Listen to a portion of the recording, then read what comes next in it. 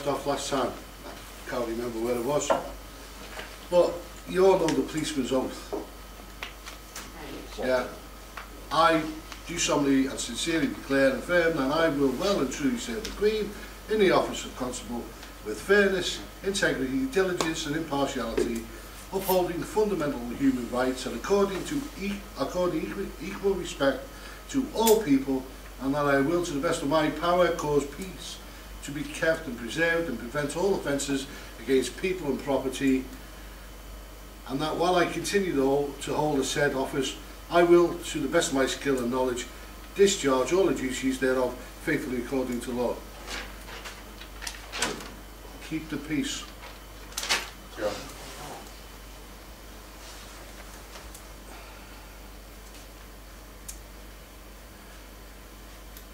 My name, all capital letters.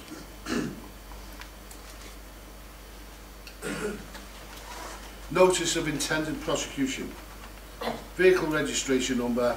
In accordance with Section 1 of the Road Traffic Offenders Act 1988, I hereby give you notice that it is intended to take proceedings against the driver of a motor vehicle, Renault France, for the alleged offence exceeding the 30-mile-an-hour limit at 38 miles an hour at whatever time in January this year at a place in North Wales, Bala, Gwynedd.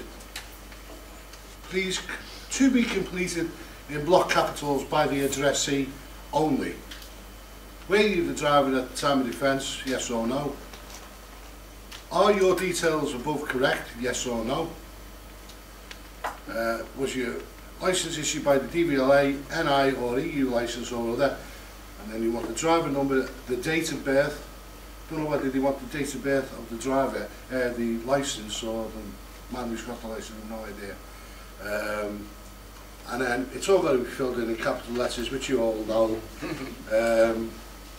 And they ask for, along with that was another document saying, giving me three choices. You can apply, beg, for 3 points and a fixed penalty and a driver awareness day, which is £100, or you can go to court, do not pass go, do not collect £200. I wouldn't apply for any of them. I opened this letter because I am the authorised representative principal creditor of that legal person, which you probably all know about. Anybody not know about it yet? You all know about, okay. So they sent that letter twice on two different occasions to me. I would say, well, that's the 2nd of February, that one, and probably another 2 weeks later. I'm not applying, begging for any of those things. So, the 8th of May, two policy enforcers came to me home with this document, and it says final notice, important 7 days to respond. A notice of intended prosecution was sent to you, and our records show that you have failed to furnish information concerning the driver or person with information that will lead to the driver. The reduction of road casualties is recognised by central government, the courts and in the wider community to be a proper police objective. The North Wales Police are committed, go away, are they? They should be bloody committed. To reducing casualties, and camera enforcement forms part of our strategy in this important area. Our policy is to follow up all infringements. You have a 7-day period from the date of this letter to return the information by completing the reverse form and return it to the above address, or the matter will be referred directly to the Magistrates Court. Do not pass go, do not collect on £200. If you sold the vehicle, it's your legal obligation to notify us, blah blah blah. We should remind you that upon conviction for failing to furnish offence of the maximum fine is £1,000 accompanied by 6 penalty points. The registered keeper or person believed to have information concerning the driver will be sentenced on the same basis as if she were the driver. It's also important to note that in certain circumstances a driver may be denied the opportunity to pay a lower fixed penalty by failing to comply.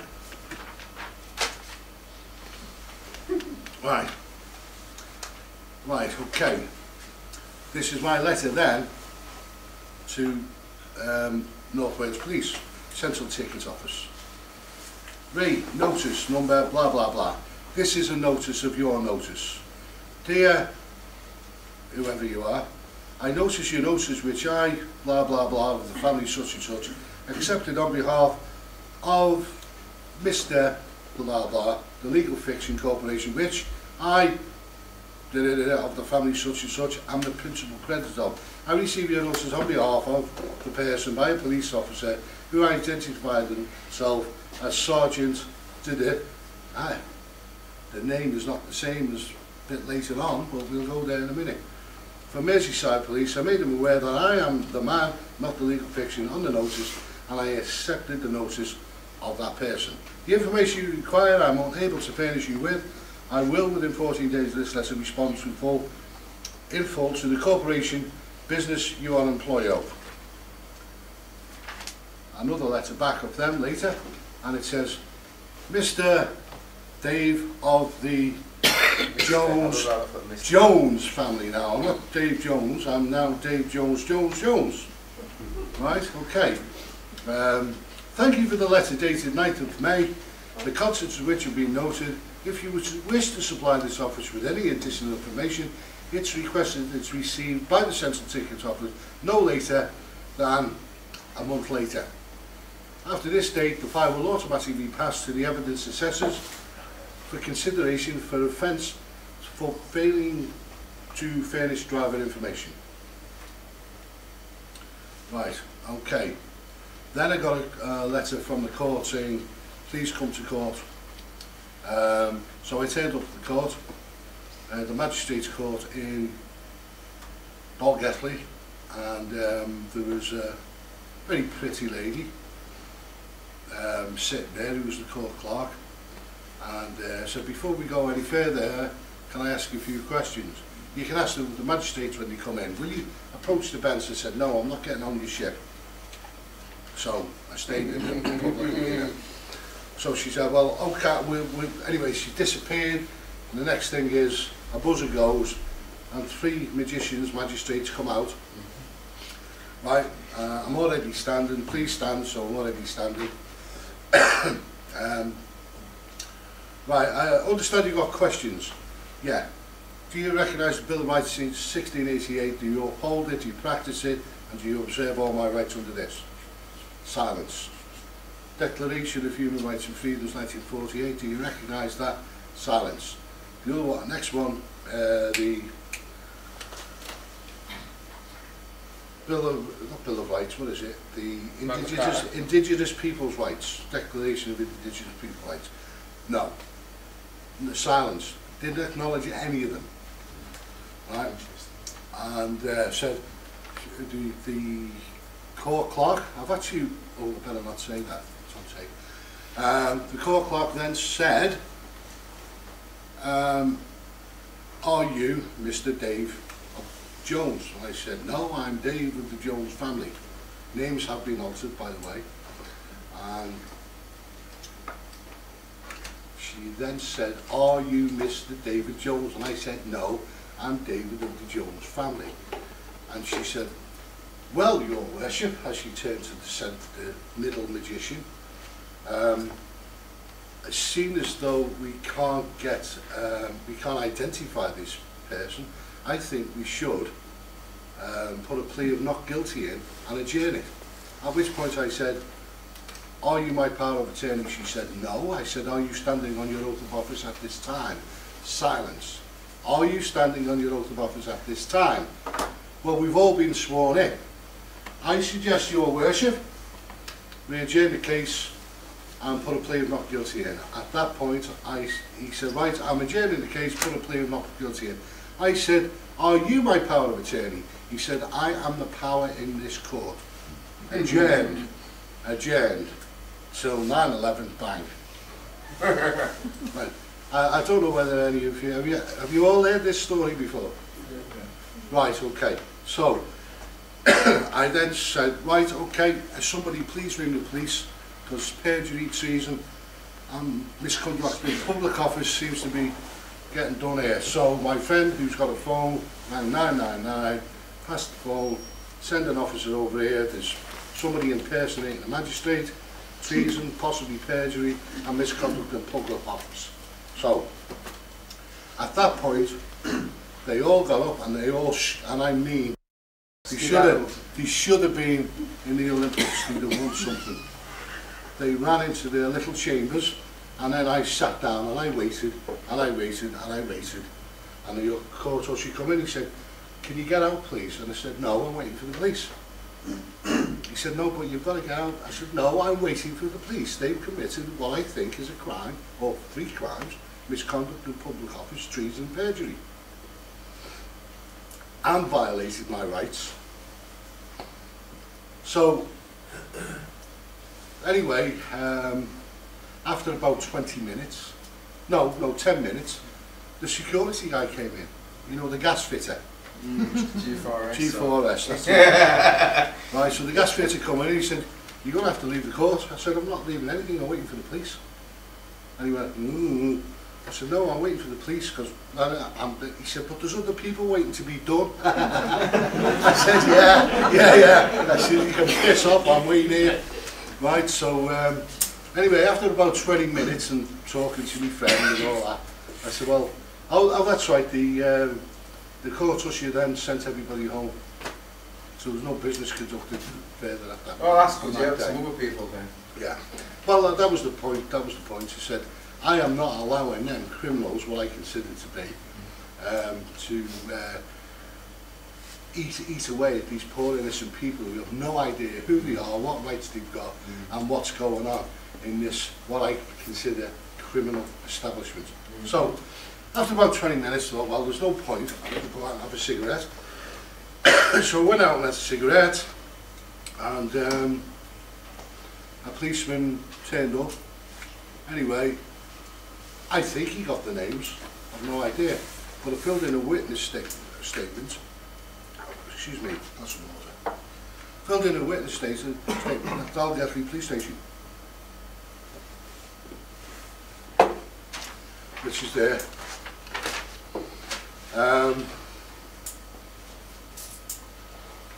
And that was that. And a week later, I said, "What's happening?" He said, "Nothing. It's been sent, it got took out of my hands, and it's been passed back to the court." Right, so anyway, date of view hearing 9/11. 9/11.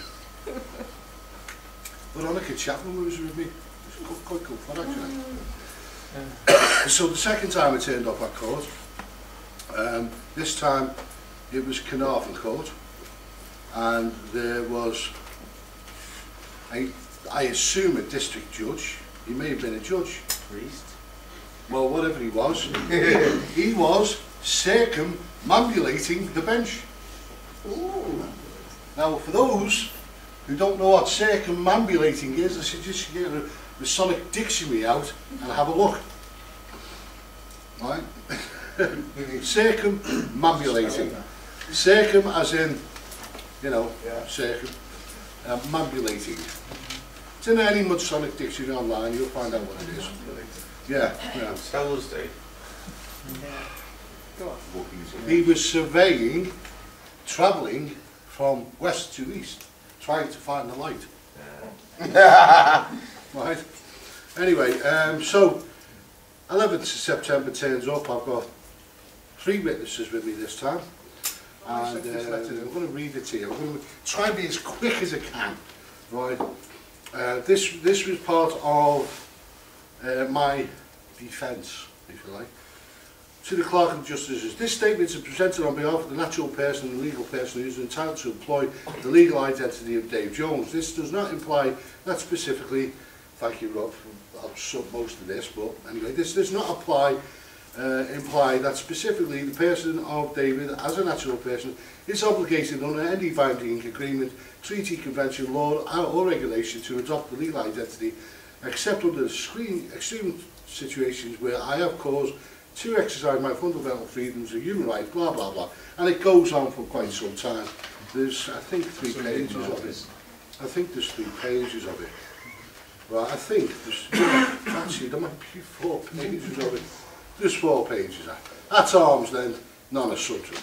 Right. Sent that certified post to them. That's before I actually got into the court on 9/11. So I was expecting a bit of a battle, especially when it turned out to be a judge.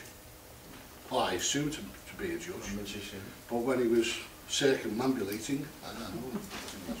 So, he then said to me, "Are you David Jones?" I said, "No, I'm David the Jones family. Names have been changed." He said, "Are you Mr. David Jones?" I said, "No, I'm David of the Jones family." And he said, "Get out of my court. You have no business here. You're free to go." Oh, I like the fact that he says you're free to go. That's interesting. I went. And I turned to my right, and Veronica she went. I went. And he said, "Get out of my court. You've no business here. Go." So 2 gas fitters come along and pushed us out.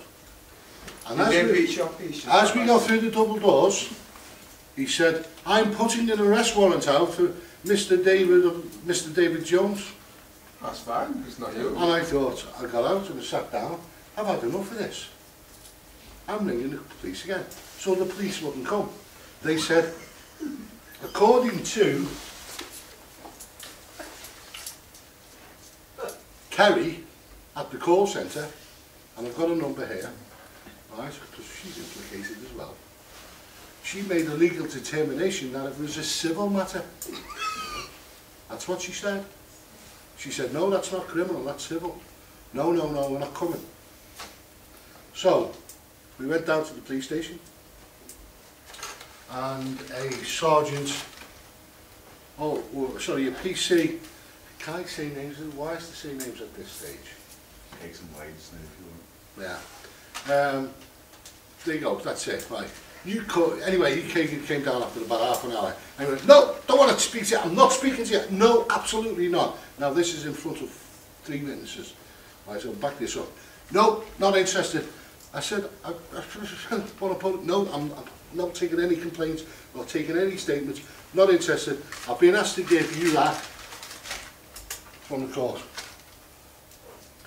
And it says, "New hearing date." PC, whatever it is, from Carnarvon's letter again, 2 days later. And it says, "I'm writing to inform you that the above hearing, the court issued a warrant with bail for your arrest. On arrest by police, you will be remanded on bail to attend court on 9th of October, Tuesday gone, at 12 noon. Please note that the trial may proceed in your absence and you may be committing an imprisonable offence should you fail to attend the court on the next occasion." I got that. I went, "What the hell's all this about, you know?" So I got home. It was on the mat on Thursday night when I got home. It was about 8 o'clock when I got home. What the hell's all that about? So I rang them in the morning. So I rang the court the next morning and spoke to somebody called Mark. I won't say his surname. And I said, "Case number blah blah blah blah blah. I've got a letter here saying that there is an arrest warrant out for Mr. David Jones. What the hell's going on? Why is the arrest warrant out?" I said, "I was in court on Tuesday and the judge told me to get out. I had no business there. On 2 occasions in front of 3 witnesses. Is that the dog? That's okay. I thought somebody had terrible wind in the back there. And this chap called Mark on the phone said, "It's not a live warrant." I said, "What do you mean it's not a live warrant?" He said, "Well, it's only if you don't turn up on the next time, the warrant then becomes live and you will be arrested, blah blah blah." I said, "So don't need to worry about having a few drinks tonight, and, you know, because I don't want to be dragged out of my bed 3 o'clock in the morning after I've had a few gills and then saying something that I may regret later. No, it's not live. Okay, all right, fine. So I read it again, and I read it again, and I read it again. I thought, that doesn't smell right, that does not smell right at all. I'm going along to the local police station, Marsh Lane. So at Marsh Lane, I passed the letter to the girl, and hang on a sec, I'll go and get somebody. Explained to her that I was at the court and the judge, and he said, you've got no business here, get out, and all the rest of it. With my 3 witnesses, of one which was standing next to me at the police station, by the way. A constable come out the side door about 10 minutes later, and he said, Mr. Jones, and I said, no. He said, I am commonly known as da-da-da-da-da. And he said, what's your date of birth? I said, I haven't got a clue, it's that long ago, you know. And he said, well, I said, I don't know. I said, both of my parents are dead. So anything I say is hearsay, because it can't be verified, blah, blah, blah. And he said, well, I said, allegedly, and I told him my date of birth, right, allegedly. And he said, well, the warrant is live, and I'm going to have to arrest you. And I told him what had happened at the court. So this off-policy enforcer, just doing his job. I said, before you arrest me, I want to record it. Okay, fine. And it's on my phone, the whole record, you know, it's there. And I said, I want you to note that anything I say or do after you've arrested me is under duress. Yeah, okay. Okay, fire away. So we recorded the arrest. Right, you don't have to say anything unless you wish to do say anything unless you like that. Do you have got anything to say? He said, no comment.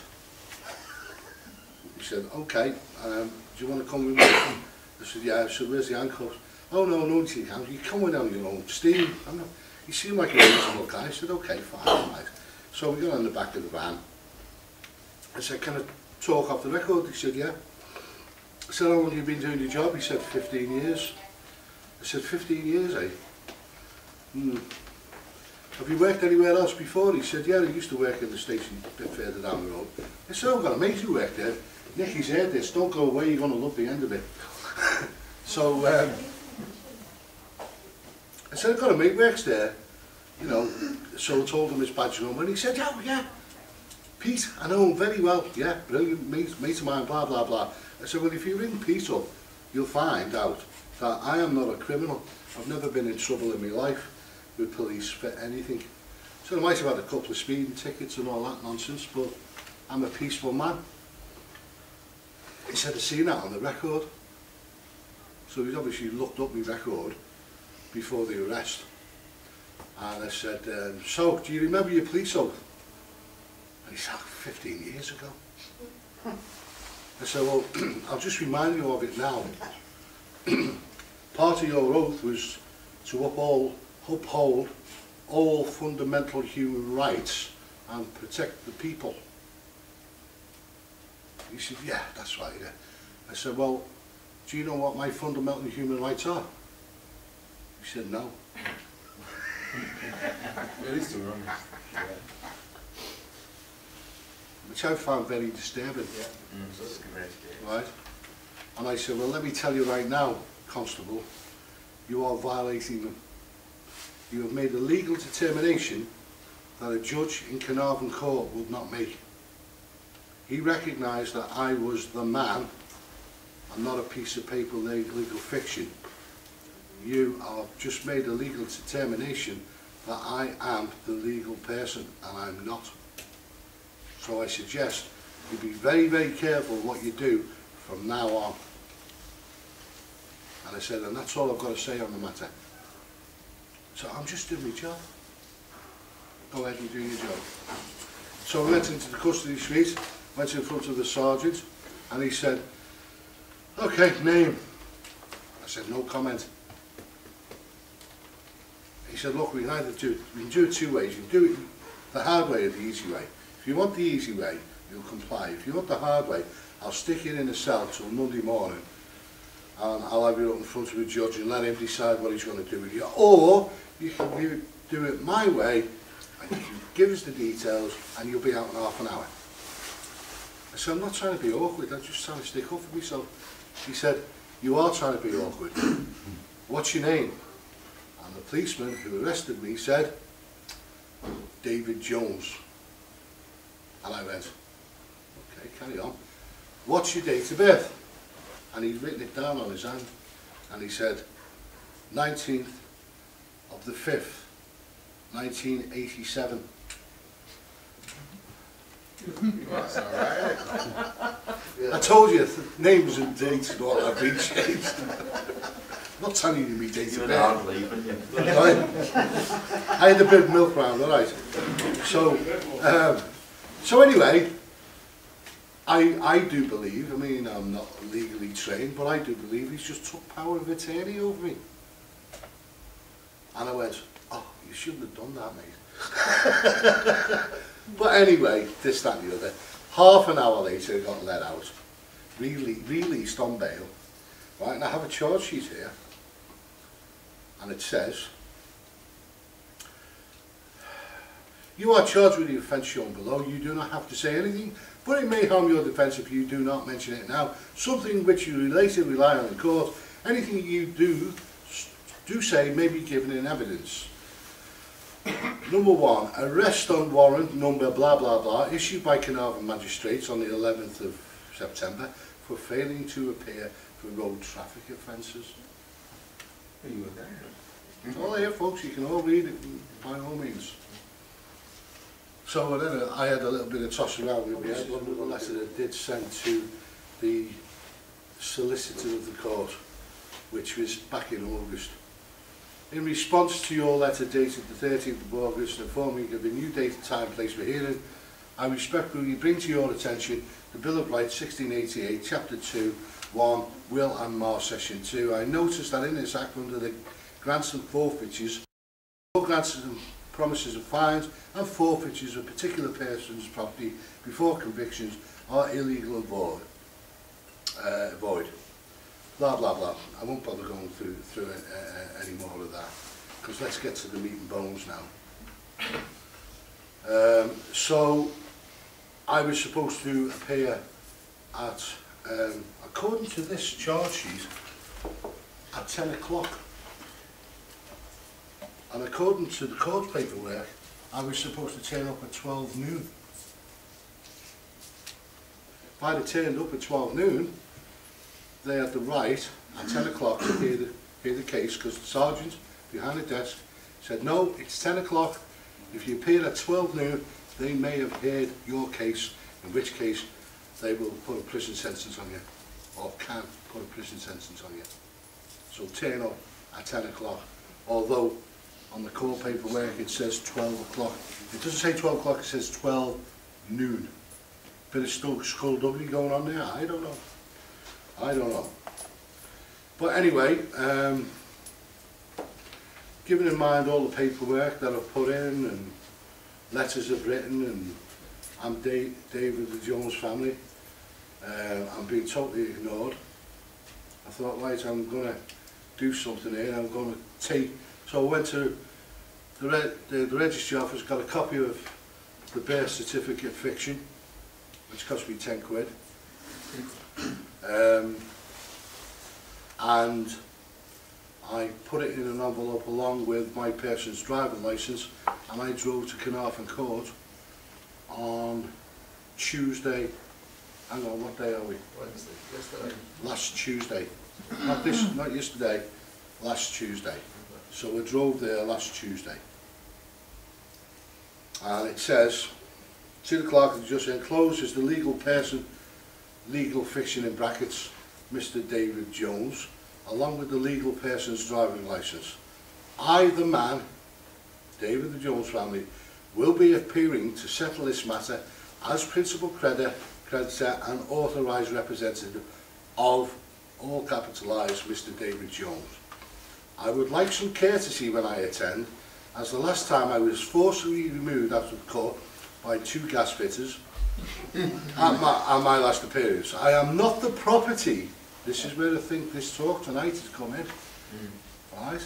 I think this is this letter has done what it did. I am not the property, serf or slave of the corporation known as the United Kingdom, PLC, all capital, or the United Kingdom Lower Capital Limited, or any other corporation. I, when at the hearing on the 9th of October, retain all my human rights in whichever convention or declaration they appear, along with all my inalienable rights and my God-given rights as a man. These rights are not negotiable, and I may require an interpreter at the hearing.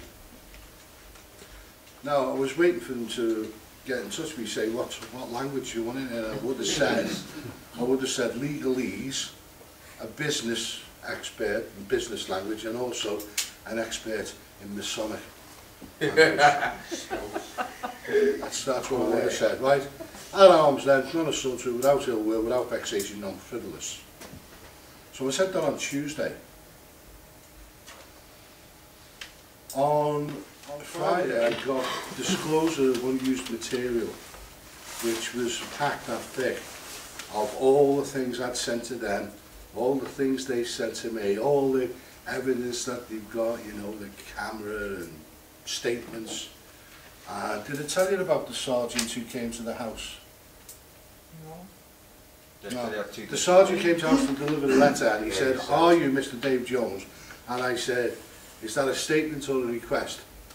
And he said, "Are you Mr. Dave Jones?" And I said, "No, he's upstairs in the drawer. Would you like me to go and get him?"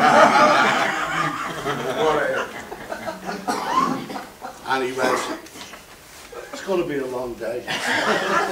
True, all this is true. And I said, "Yeah, it will be a long day." I said, "What are you here for?" He said, "Well, I've got this document I've got to serve to Mr. David Jones." Right, and he said, "That looks like you." And he had the post photograph that looked like me in my car. Actually going. I was actually, because I realised, you know, so, and mobile camera it was, you know, and he said, "Well, that looks like you." I said, "Well, it does look like me, but it can't possibly be me." He said, "Why?" I said, "Because I'm standing in front of you now. It can't be me." You know, anyway, God, it's getting harder. So I said, "Well, I'm happy to accept those documents on the understanding that you understand that I am not a legal fiction or a person, I am a man." Right? "Okay, do you understand that I'm a man?" "Yeah." "So I'm not a legal fiction, am I?" "No." He said, I said, "Well, I'm happy to accept that on behalf of my legal person." He said, "Okay, will you sign there?" I said, "I'm signing nothing. I'm signing nothing." Right.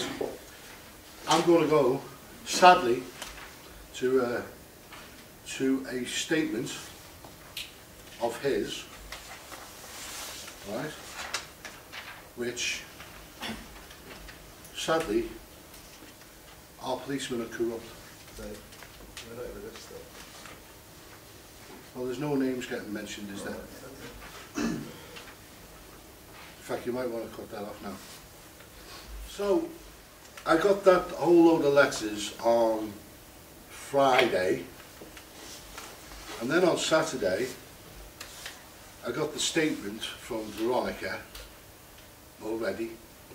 She posted off a witness statement of what happened in the court in September, and I got another letter off the CPS, the Crown Prosecution Service, I assume to be,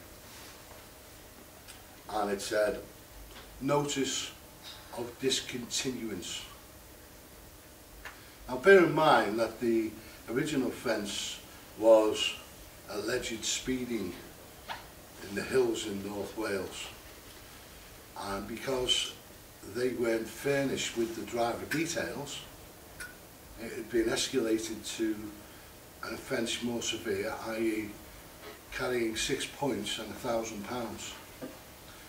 And the notice of discontinuance goes on to say, "We have come to this decision because there is not enough evidence and we do not see a realistic outcome of a prosecution or a conviction based on the evidence that they've got. Usually they say it's not in the public interest. Based on the evidence that they've got, there is not a realistic possibility of a conviction. And that is, as I say, the charge was failure to give driver details. Can you cut it off now, because this is relevant now.